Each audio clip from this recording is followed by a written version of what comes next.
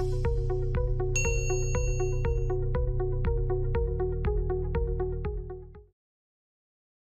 everyone, welcome to the Simplilearn YouTube channel.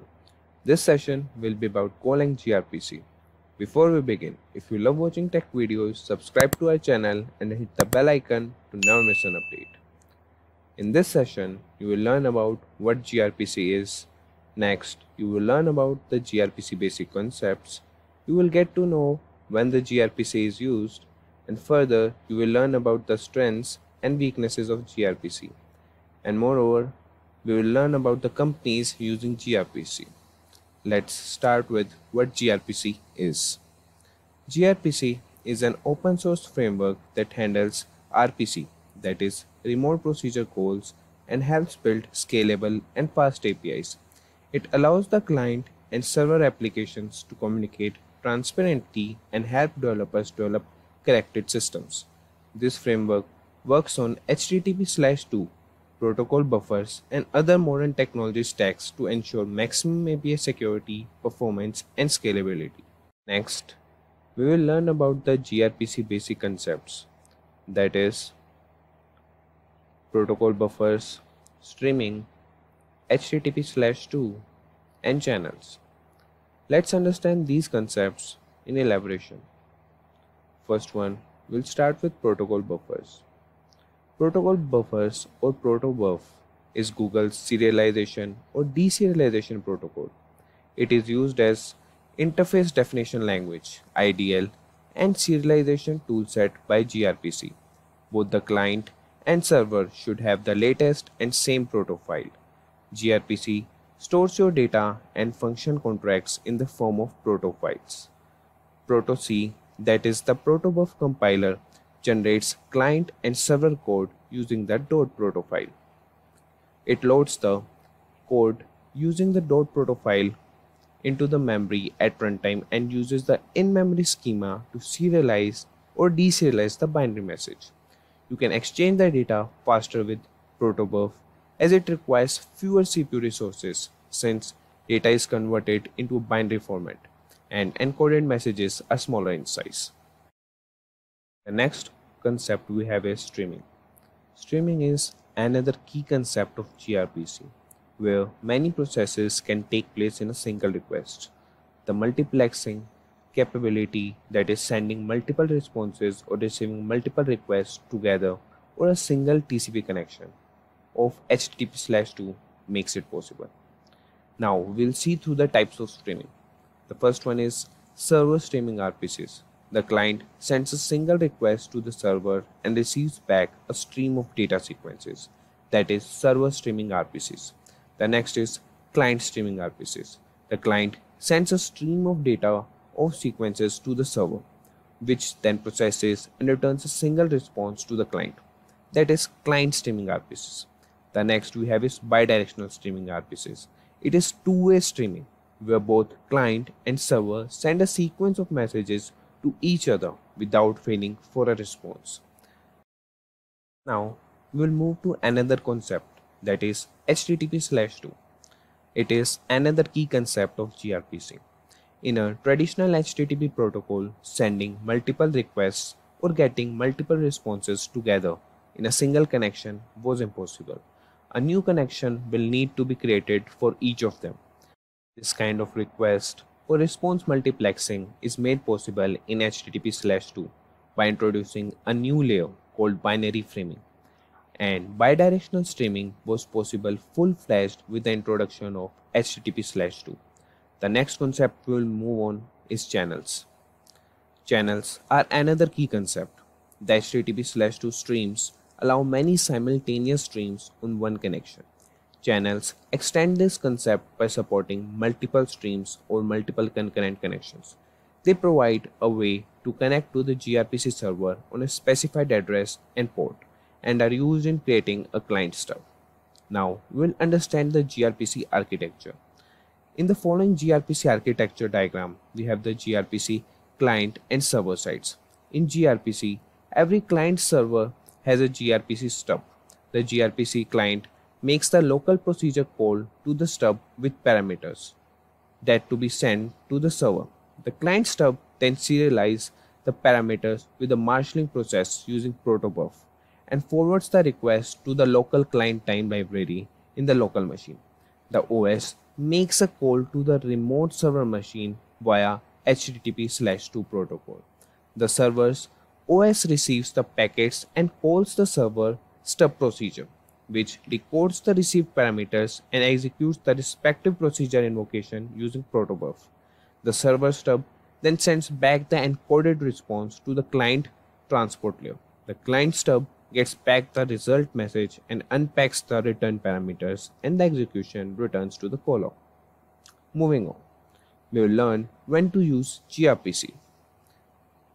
gRPC is used in real-time communication services where you deal with streaming calls, and it's used when efficient communication is a goal, and it's used in multi-language environments, and moreover it is used in internal APIs where you don't have to force technology choices on clients, and it's also used in new builds as part of transforming the existing RPC API. Let's see gRPC strengths, which has increased the adoption on the old RPC design methods. The first one is performance. By different evaluations, gRPC differs up to 10 times faster performance and API security than REST plus JSON communication, as it uses protobuf and HTTP/2. Additionally, protobuf serializes the message on the server and client sides, resulting in small and compact message payloads. HTTP/2 scales up the performance ranking via server push, multiplexing, and header compression. Server push enables HTTP/2 to push content from server to client before requesting, while multiplexing eliminates head-of-the-line blocking. HTTP/2 uses a more advanced compression method to make the messages smaller, resulting in faster loading. The next one we have is built-in community features. gRPC provides built-in support for commodity features such as metadata exchange, encryption, authentication, deadline or timeouts, and cancellations. It also provides load balancing, service discovery, and many more. Now we'll see another strength, that is streaming. gRPC makes it much simpler to build streaming services or clients.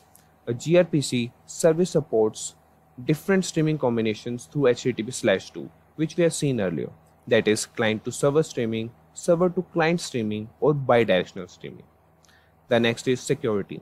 The use of HTTP/2 or the TLS, that is end-to-end encryption connection, in gRPC ensures API security. gRPC encourages the use of SSL or TLS to authenticate and encrypt data exchange between the client and server. Now, we have known the strengths of gRPC. Now, you need to be aware of some points before choosing gRPC for developing applications. These points may affect your decision of using gRPC. The first one we'll see is limited browser support. As gRPC heavily uses HTTP/2, it is impossible to call a gRPC service from a web browser directly. No modern browser provides the control needed over web requests to support a gRPC client. Therefore, a proxy layer and gRPC web are required to perform conversions between HTTP 1.1 and HTTP/2.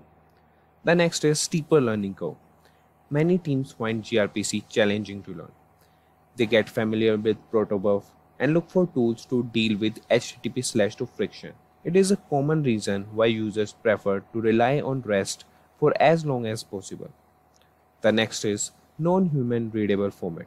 Protobuf compresses gRPC messages into a non-human readable format.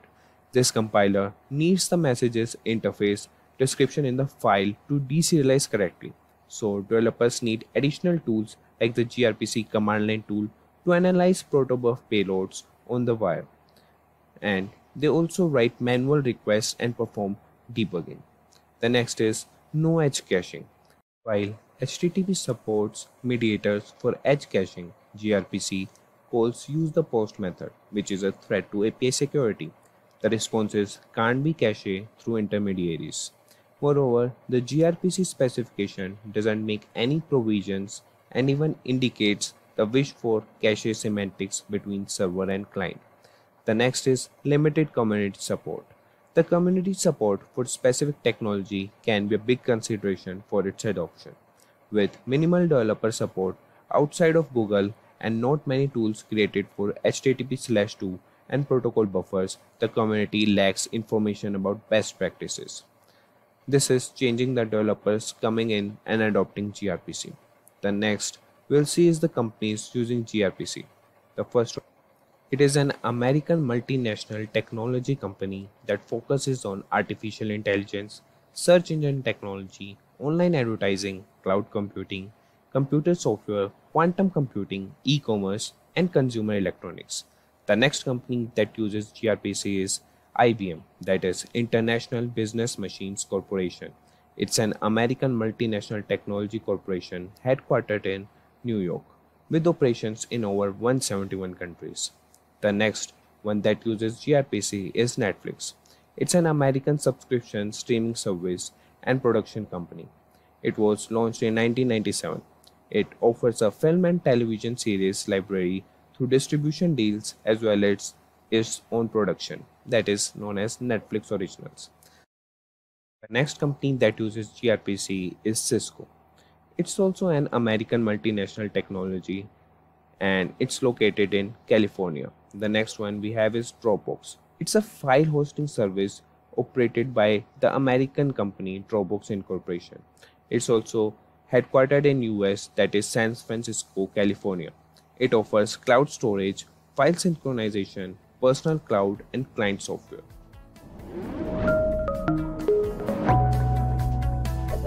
Hi there, if you like this video, subscribe to the Simplilearn YouTube channel and click here to watch similar videos. To nerd up and get certified, click here.